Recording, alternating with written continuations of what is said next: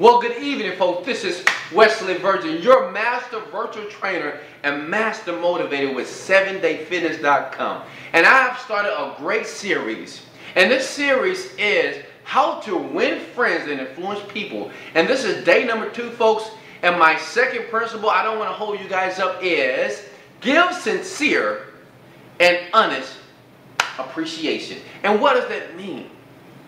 That means if I see someone, and maybe, I see Rishana, and she has her hair did, or she went to the salon, spent hours and hours, getting that hair just right. And maybe I see that, I'm going to give her a compliment.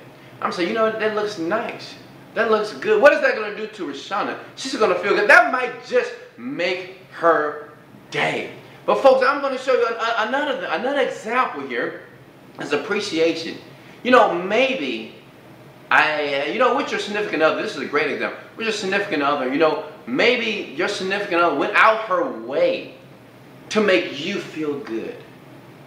She made dinner, she got the bath water ran, she got the candles, she made the food that you like. But at the end of the night, or that next morning, you failed to give that woman the appreciation that she deserves. I thank you. Oh, baby, I really appreciate it. I can't believe you did that.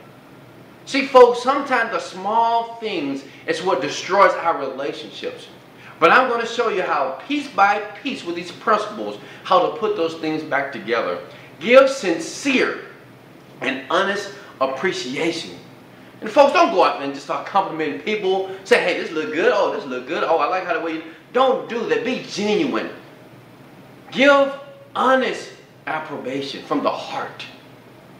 But identify, because the thing is, we see these things on a daily basis. And rather to get jealous, rather to get mad, rather to be selfish, sometimes we must abnegate ourselves. Don't worry about us. And that's give to the other person. Because guess what? The other person deserves it. And guess what? You just made that person's day. So that's principle 2, folks. Give sincere and honest appreciation.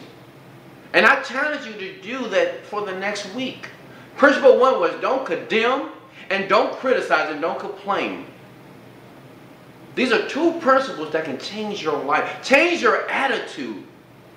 You will start to inherit some happiness, putting a smile on another person's face. Hey folks, this is Wesley Virgin, your master virtual trainer and master motivator with 7dayfitness.com. Get fit with passion.